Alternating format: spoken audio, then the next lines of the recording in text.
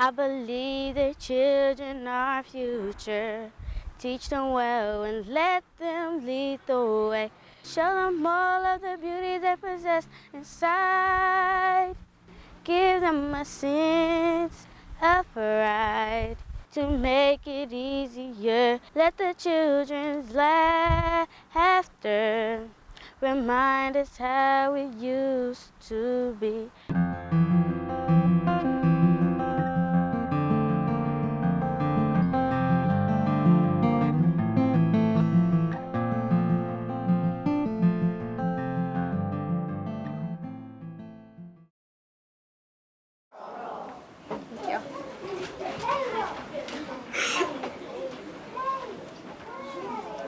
Well, good morning and welcome again to your Scholar School, where every child is a scholar and a star.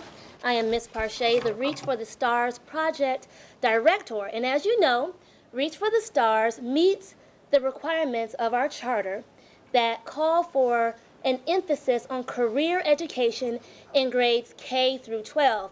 We also, through this program, emphasize literacy and the arts. We are ending our Reach for the Stars program with children learning about careers in philanthropy.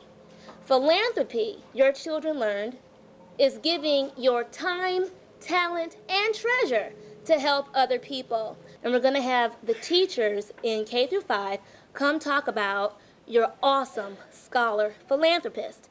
All right, Miss Bickley, you are first up.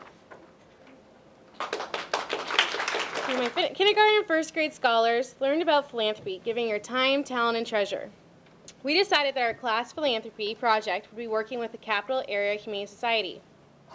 For more than 125 years, the Capital Area Humane Society has been making a difference in the lives of animals and people in our community. As a local nonprofit organization, 98% of their funding comes from donations and fees for service. When you support the work of the Capital Area Humane Society, you're making a difference for homeless and abused animals in need.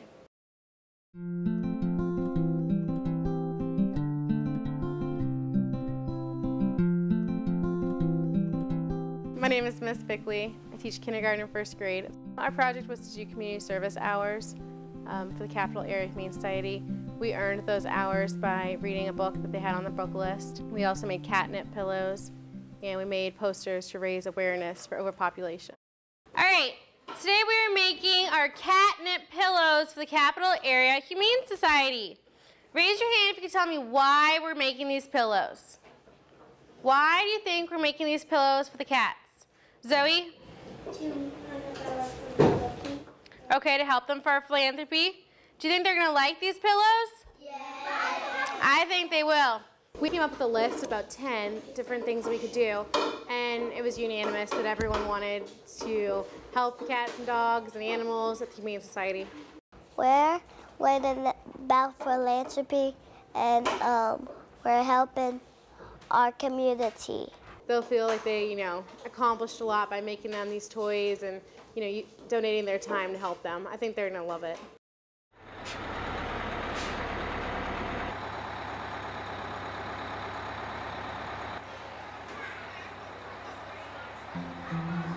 All right, back in the line today. Thank you for having us. Appreciate it. I think this is the most organized, orderly group I have ever had. Really? Okay, now we're going to look at some kittens, okay? Come on in here.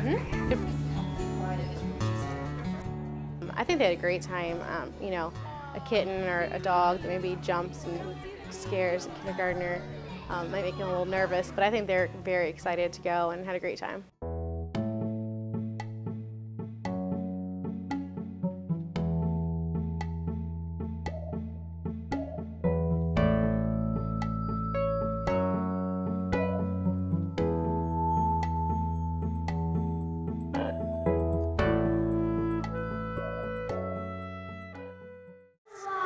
We made partners, made catnip pillows, and we also made posters to raise awareness for overpopulation and put them on classroom doors. That's great. Okay. We're glad that you guys are telling people about the Humane Society. Do you have more cats or more dogs? More cats. We get about 10,000 cats a year. Can you reach up there? Go check, careful. Oh, what do you think, Jez?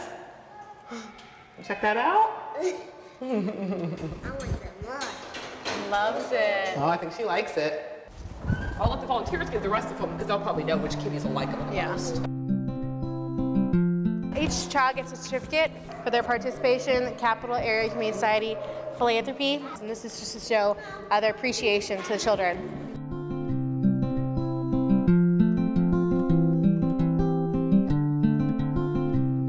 Philan, Depository, come on. All right. Okay. Is that really a dog? 1, 2, 3. Perfect.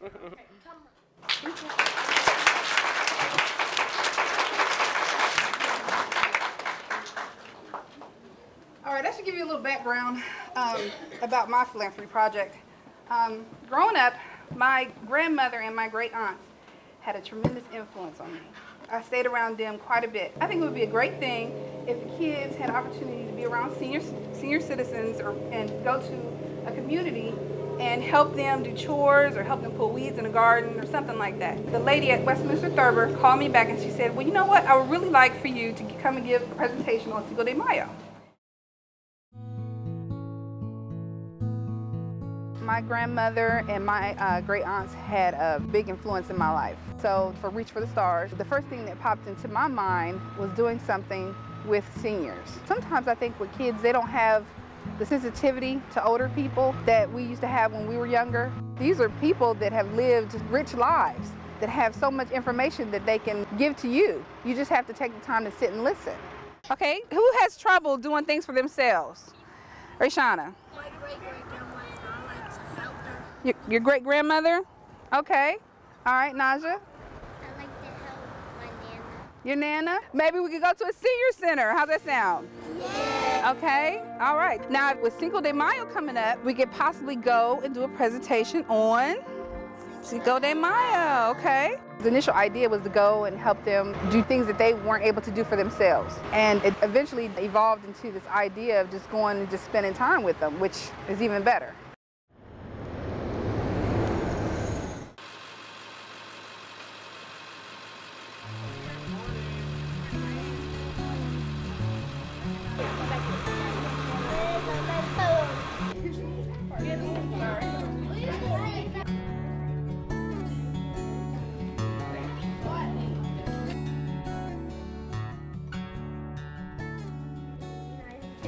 Edit locations around the world as a celebration. The group of soldiers consists of 40 trained pennies fought bravely and fiercely for their freedom against the regiment of 6,000 French soldiers. All right, well, let's get started on our maracas. We're going to take one styrofoam cup, and you guys get to pick whether you want rice or macaroni, and then you put it in the cup, put the lid on, and you shake it.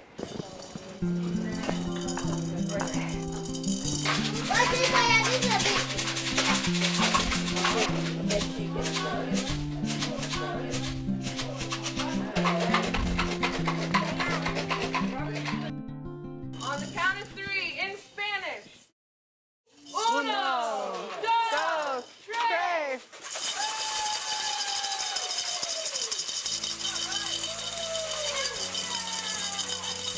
If you guys are gonna have a party for Cinco de Mayo, what's the #1 thing that you would have to eat there?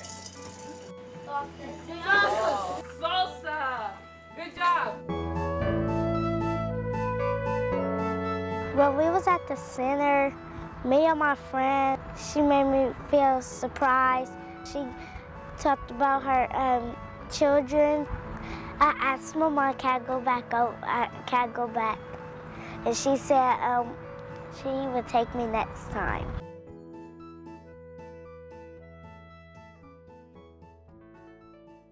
All right, I need all of my friends come on over here and find a seat right on the floor.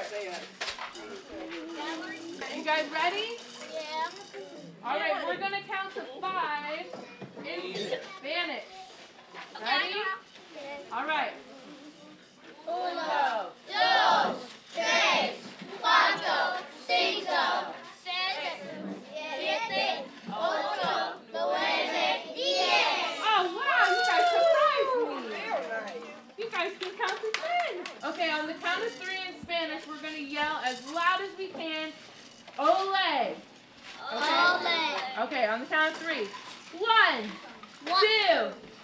Oh, you want me to do it in Spanish? Okay. 1, 2, 3. Do you guys know any other words in Spanish? Let's raise our hands. Let's raise our hands. Who else knows something? Oh, good, What good. is that? He said, hola, ¿cómo estás? That means hi, how are you? Yeah. All right, now it's time to dance.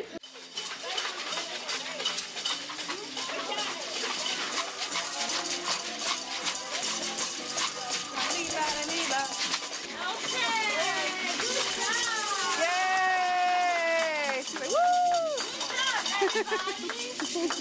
Yes.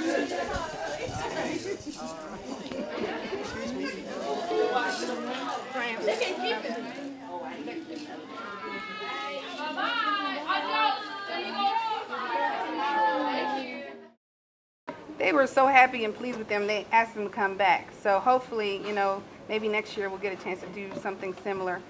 They also have a pen pal program where the scholars could, you know, pick someone at the senior center and write to them, and they could, you know, write back and forth. So hopefully next year that could be something we could do.